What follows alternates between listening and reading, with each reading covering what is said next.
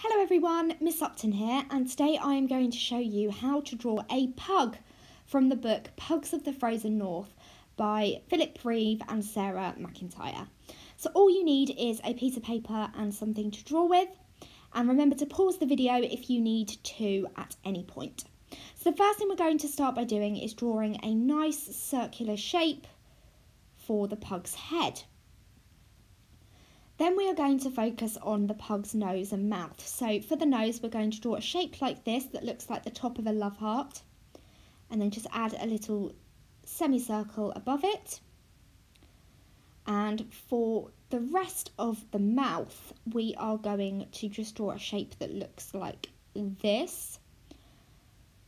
And then the tongue flopping out at the bottom, like so.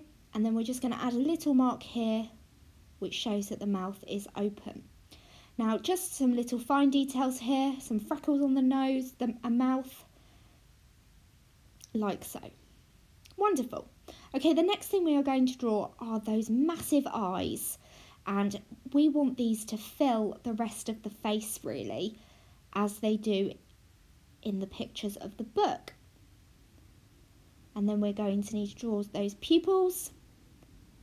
1 and 2, and then we can shade those in.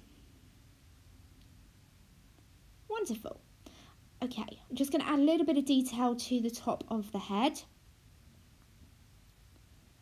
like so. And then the next thing you are going to draw are the ears of the pug. So we'll just do a little flick like this, and then join the bottom of the ear to the head. And we'll shade that in as well. And then we're going to want to do the same on the other side. And again, let's shade it in. Marvellous. Okay, the next thing we are going to draw is the body of the pug.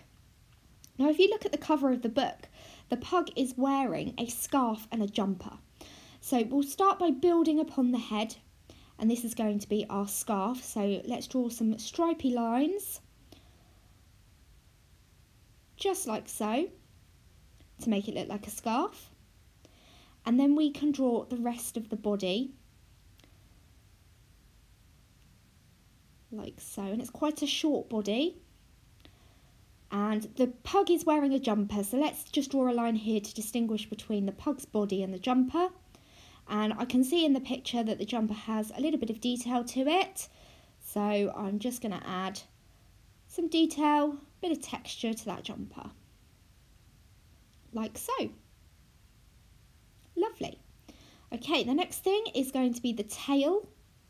So let's do a nice curly tail, like so. And then we can move on to the front legs, which are quite short. And we can add a little bit of shading to the bottom, like so. And then let's do the back legs. And by drawing it like this, it looks like the pug is jumping through the air. Now, because it looks like the pug is jumping through the air, I'm going to want to add a little bit of shadow underneath him, like so. And then in true cartoon fashion, let's add some lines to show that he's going quite fast. Wonderful. And voila, you have your pug.